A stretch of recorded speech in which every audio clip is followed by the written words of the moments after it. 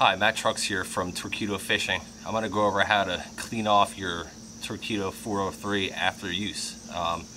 This way it'll keep looking brand new, and you just got to remember that the entire motor is made out of aluminum. So if you use it in a salty environment such as I do all the time, you'll see a lot of, after a while, you'll see pitting and all sorts of nasty things that salt causes. Even just getting it wet, normally, eventually you'll see pitting. So first of all, I'm just going to wet it down.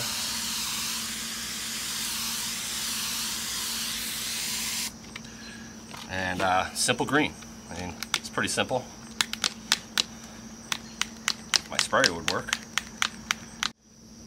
Alright, well apparently my sprayer must have broke at some point. I don't know what happened there, but I'm just going to drizzle it on because I don't have time for this.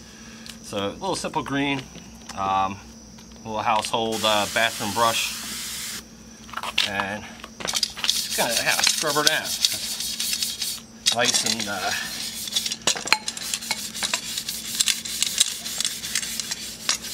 okay, get the mud off the bottom of the pylon here. This is a really good way to keep your motor looking brand new for a long time.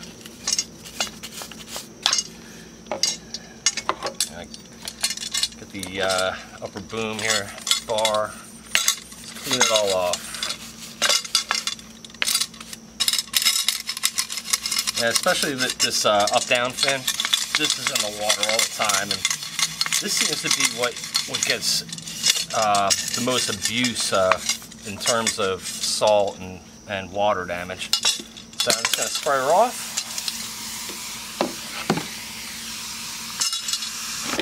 And if you continue to do this after just about every use, especially in the salt, this should be every use, your motor will look brand new for years to come. You could also, since the battery is completely waterproof, you could also use the simple green on there too. So put a little bit on there. And this battery's pretty dirty, so just clean it off. And just don't get it all in the connectors, but you can just clean the plastic off, all nice.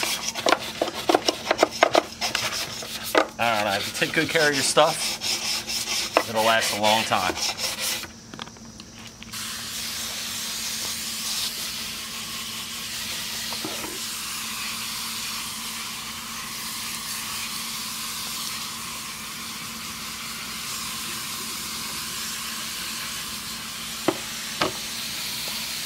Same thing with the controller. You can use the brush on it. It's already got soap on it, just real lightly on the screen. Don't want to scratch it all up, but this is all good to keep it functioning.